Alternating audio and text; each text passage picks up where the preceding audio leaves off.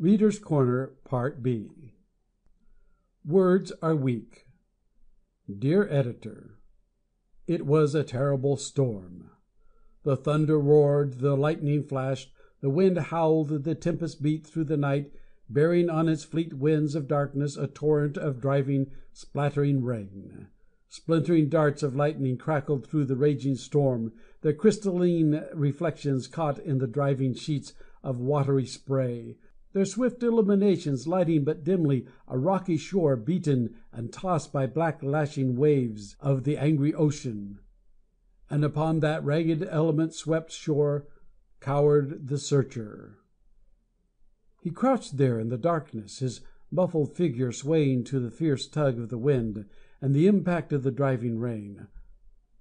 Water ran in streams from his drenched clothing. The icy breath of the wind pierced through to his soul like so many needles of death. Placing a gaunt, weary hand above his brow, he strained his vision to pierce out into the darkness. And suddenly the storm ceased.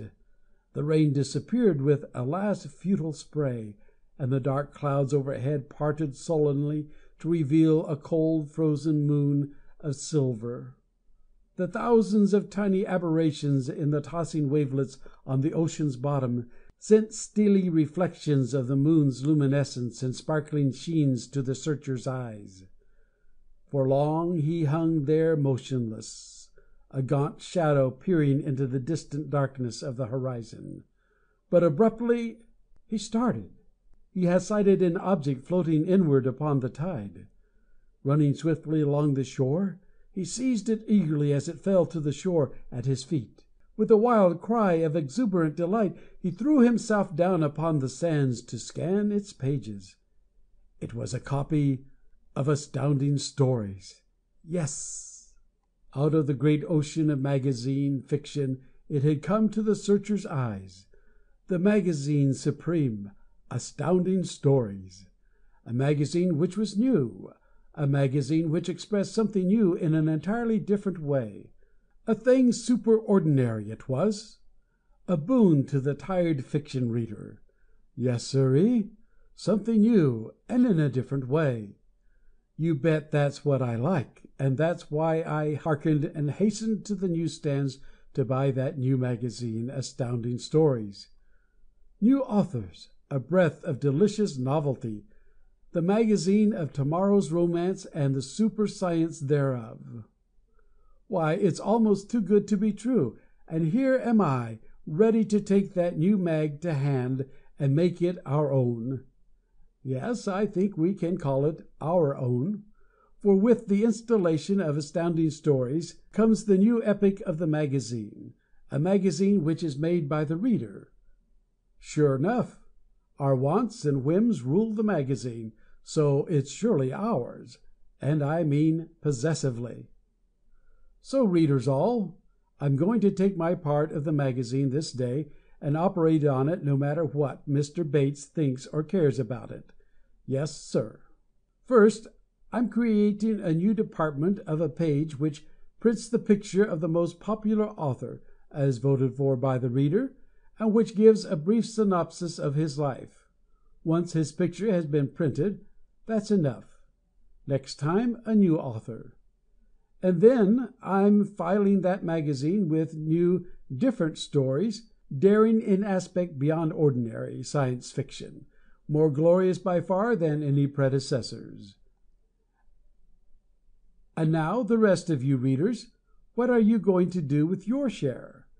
As I have said, I am going to do what I want with my part, even if I have to split up the magazine and pass a page all around.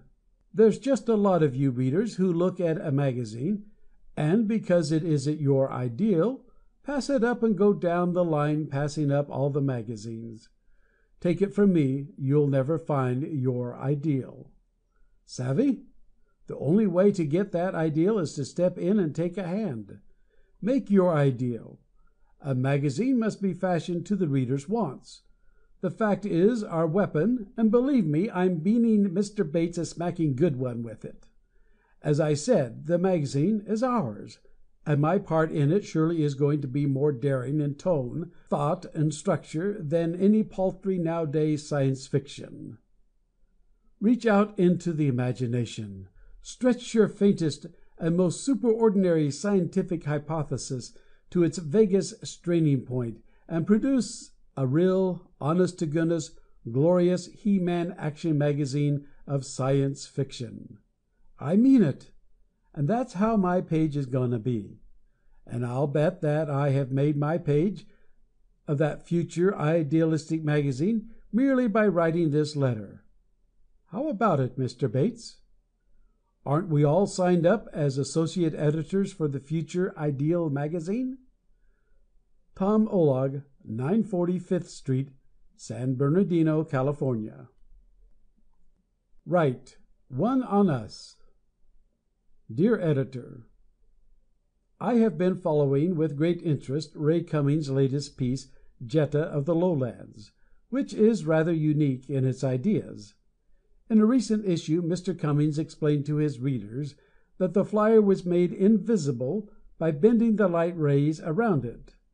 This in itself is quite plausible, but when he tells us he could not see the land below him and the other flyer, we have to draw a line. It is quite plain that if the light is bent away from the hull of the flyer, that no light will come to the eyes within, and that the invisibility will be more of a hindrance than an advantage.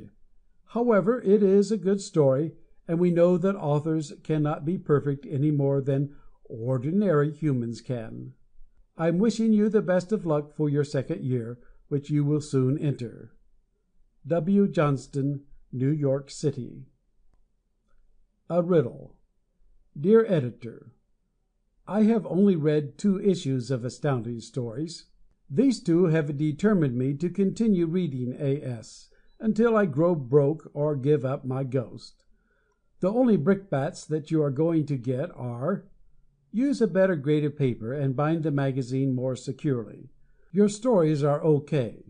In fact, there is only one story in the 2 issues, October and November, that I did not give a darn about, and that was The Extra Man by Jackson Gee. As I have been a reader of science fiction for the past 4 years, I think that I know a little about a good story when I read one. And last but not least, I have a riddle to ask you. Question: what is the difference between an egg and a copy of Astounding Stories? Answer: when an egg falls, it busts. But when a copy of Astounding Stories falls, only the cover comes off. A steady reader from now on. Edward Anderson, 929 South Westlake Avenue, Los Angeles, California. High Literary Quality. Dear Editor, just a few words to express my appreciation of the consistently high standard of stories which have so far appeared in Astounding Stories. I was mainly inspired to write to you by those 2 fine stories, Brigands of the Moon by Ray Cummings and Murder Madness by Murray Leinster. The former was one of the year's best interplanetary stories, and the latter a very fine adventure yarn. As well as being of scientific interest, these stories held my interest to the end by reason of their high literary quality and the fact that they did not lack excitement. I am afraid that these 2 qualities are lacking in a large number of science fiction stories. I would suggest that you accept these stories as a standard for the magazine. A. M. D. Pender, 201 Red Lion Road, Tolworth, Surbiton, Surrey, England. Expert Testimony. Dear Editor, we had quite a little discussion at a recent meeting of the Scienceers as to why all of us consider Astounding Stories the best science fiction magazine printed today. One reason, to which all of us agreed, was your endless variety of good continued stories. They always have a new twist about them. I read a number of science fiction magazines each month. None of them comes anywhere near Astounding Stories as to the quality of the stories printed. On both long and short stories they rank way below the Astounding standard. Your best writer is Ray Cummings, with Harl Vincent and R. F. Starzl close behind. I consider Vagabonds of Space by Paul Levinson as the best story I have read so far. Ask Mr. Vincent to give us a sequel. Herbert Smith, Secretary, Scienceers, 2791 Grand Concourse, Bronx, New York City. Heads My List. Dear Editor, I'm accepting your kind invitation to come over to the Reader's Corner and express my opinion of your magazine. I like it immensely. I read all the science fiction I can, and your magazine heads my list. I think the serial, The Pirate Planet, is as interesting a story as any I've read. Astounding Stories improves with every issue. Dorothea Cutler, Post Office Box 122, Mesa, Arizona. Two Problems. Dear Editor, my last letter was entirely commendatory, but this time I am loosing the full force of my critical powers on the story Marooned Under the Sea by Paul Ernst. In this story the characters descend to the depths of the ocean by means of a large glass sphere. Mr. Ernst mentions the terrific strain on the supporting cable caused by the weight of the sphere. He quite overlooks the fact that it would float. As a matter of fact, the sphere, not counting its contents, weighs about 3,511,520 pounds, less than an equal amount of water. Hard to believe, but true, as the figures show. The formula for the volume of a sphere is V equals pi 1/2 diameter cubed. It is a pretty little problem. Also, there was no need to break the helmets of the Quabos, since the hoses could be cut with an axe. However, it was a fine story. Let's have more like it. Here's another problem. X equals wonderful. Y equals superb. Z equals marvelous. XYZ equals astounding stories. Yes? No? You are getting many requests to change your size. Don't do it. As it is now, it is just the size to carry conveniently, or put in your pocket. It is easier to read, too. Don't change your grade of paper, either. Glazed paper is hard on the eyes. I join my fervent prayers to those who wish the edges cut smooth, however. It is hard to turn to the page you want with the deckled edge you now have. Earth the Marauder was wonderful. Too bad it wasn't longer. The Pirate Planet is fine. Dr. Bird is keeping up the good work. Some of his stories are a bit far-fetched, but that is no drawback. I notice that some authors repeat themselves. I read Brigands of the Moon by Cummings, and also his story Tarrano the Conqueror. The weapons used in both stories are identical. Hugh M. Gilmore, 11307 North Orange Drive, Hollywood, California. Concerning indisputable data. Dear Editor, from the time Astounding Stories first made its debut, I have been a rabid and enthusiastic reader of your excellent publication. As yet I have never missed an issue, and only a physical incapability could compel me to. The unlimited amount of pleasure derived from your magazine is beyond compensation. Your selections are varied, interesting, and based on cold scientific logic, barring minor discrepancies. My wholehearted approval, commendation, and good wishes go to you for your remarkably fine work. Continue along the lines you are now pursuing, and I feel assured your magazine will outrival all others in circulation, as it already does in literature. Perhaps I have been a trifle flowery, but I also have a criticism to make. Why do these skeptical and scientifically disposed critics continue to waste your valuable time picking scientific flaws in various stories? Some of the amateur experts' opinions really serve as a comic sequel after a night of interesting reading.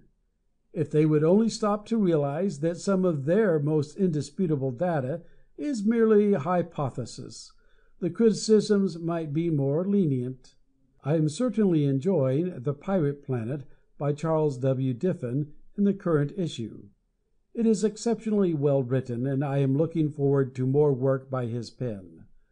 Other stories of merit are Grey Denim by Harold and Slaves of the Dust by S.W. Ellis.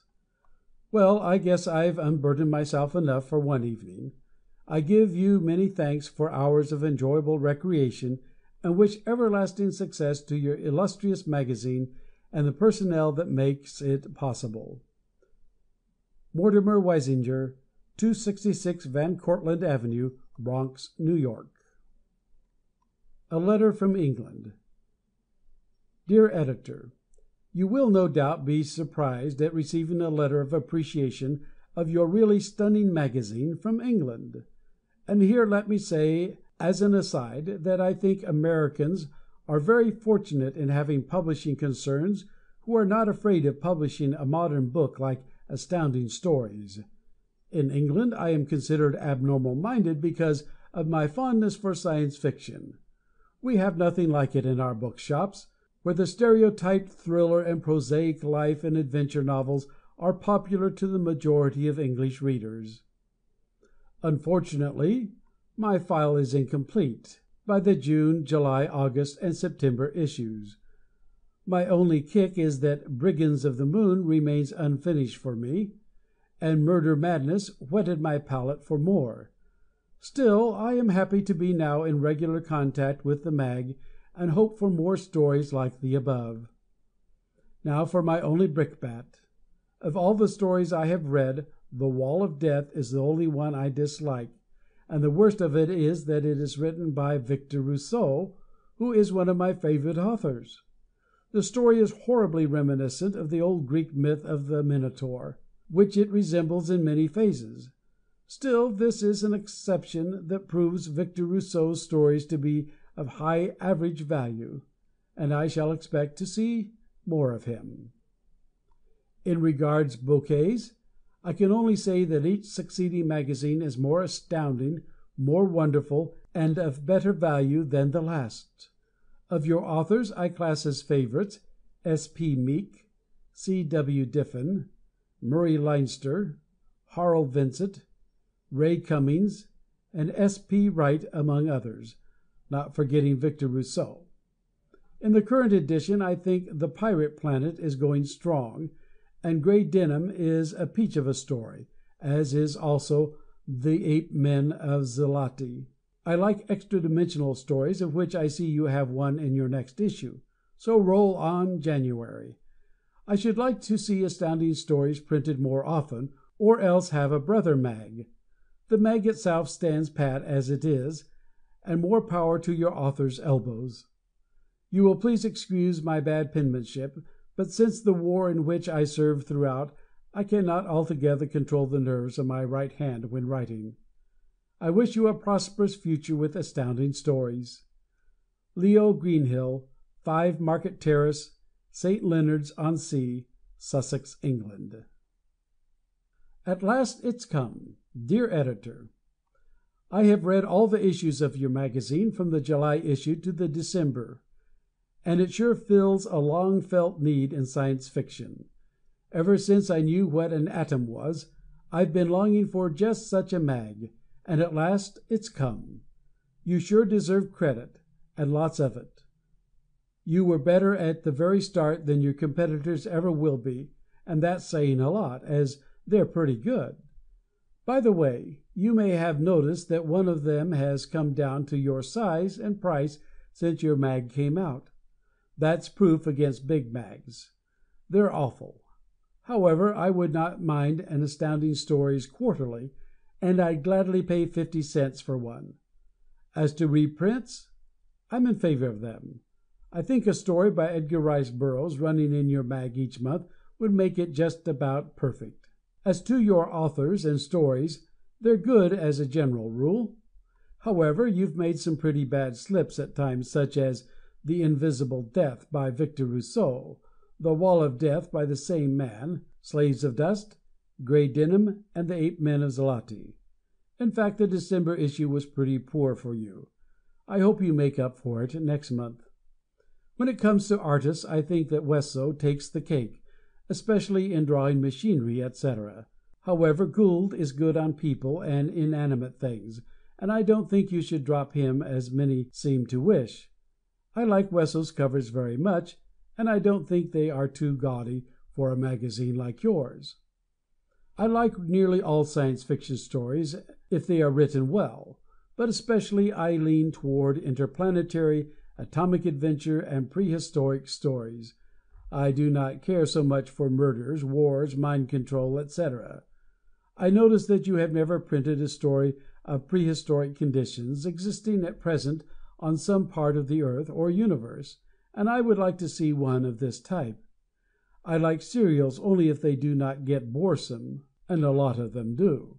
That is the trouble.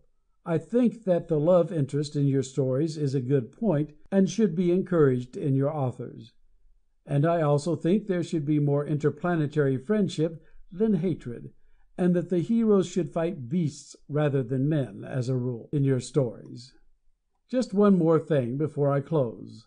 I think that Astounding Stories should have more than one department. I would like to see a list of scientific terms defined each month, a department for answering scientific questions, and some kind of fraternity of science fiction readers with membership cards, some kind of emblems, and possibly an entrance test of some kind. Seriously now, why not consider this and take up a vote among your readers to see what they think? You could cut down on the Reader's Corner for them without using much more space, or you could enlarge the mag a little. What say? Well, I'm about of Z-ray, so I guess I'll come back to Earth and refuel with the January issue, which will be out soon. So long and good luck. Frank Missman, Jr., V.E.R., Very Enthusiastic Reader, 739 North Alexandria, Los Angeles, California. Grr, she's mad. Dear Editor, Grr, now I am mad. I do wish that people who want a regular instruction book of a magazine would kindly refrain from spending their valuable pennies on ours. And if Mr. Johnston of Newark believes us who like A.S. to be morons, why let's be morons. For when ignorance is bliss, 'tis folly to be wise.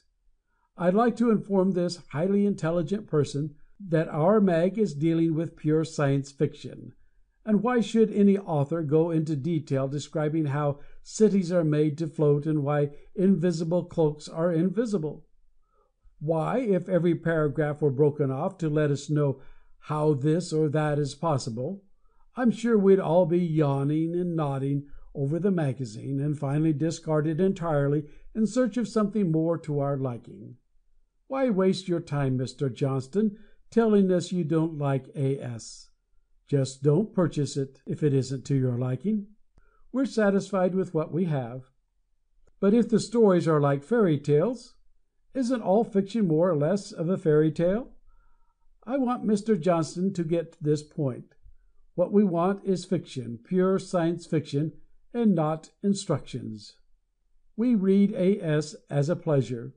We do not have to be scientists just because we are interested in science. The Wall of Death was grand. It's somewhat terrorizing and gruesome, but I get a big kick out of such horrors. However, I hope nothing like that would ever happen, 'cause I'm 18 years old, and I'd be among the first ones to be chosen for those mad half-human jellyfishes without a doubt. I shudder to think that meteors could be hurled from one planet to another, and then have some kind of machine, with people in it, on the inside of the meteor. But the hero of the Great Plague surely proved himself a hero in spite of his handicap. I relish the idea of that Venusian instrument by which one can learn all from another within a few minutes. Something for our students who cannot seem to learn anything. Here's one point that I don't like. Why are all those invaders from other planets hostile? Why can't they go on an exploring expedition to our Earth? Come on, you authors, get busy. The pirate planet has me all hot and bothered, and my brain in a muddle how any craft of such dimension can move through space with such speed. As the story has just started, I can't say much about it, But here's hoping the captured hero conquers the hostile invaders and comes home with bells on and colors flying, as all good stories should end. That Sargasso Sea in Vagabonds of Space reminds me of a Halloween ghost. And it was just as bad as a ghost, too. After having been scattered once, it just coolly collects itself into twice its size. Brr, that gives me the chills. Howsoever, nevertheless, be that as it may, I will say that I liked it so much that I'm asking for more like it. Another word to ye authors. Please do not always have the girls in your stories such sweet little bundles of humanity. Aren't there any tall girls in your imagination? Please give us tall girls a break once in a while. It makes me feel better. Thanks. Gertrude Hinken, 5730 South Ashland Avenue, Chicago, Illinois. End of section 29.